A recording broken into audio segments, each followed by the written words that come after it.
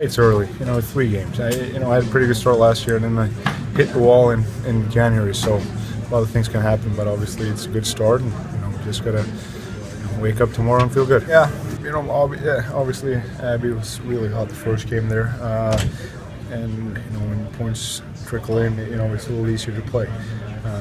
But it's still early. We have the whole season left here, so obviously we're on a good start, but it's a long way home. He's playing really well. I think he had a great summer as far as training. Came into camp ready to go.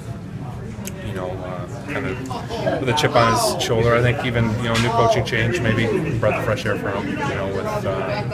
With Flash. Yeah, he's playing well. I think that our whole line's doing a lot of good things. Larkin's really skating well, taking good chances. So, yeah, but he's our leader, and it's good to see him doing so good. Hank is our leader out there. He's great to see him healthy. I think he said he's told you guys too. I think his body feels as good as it has been in a long time. And I think it shows out there. He's strong on the puck.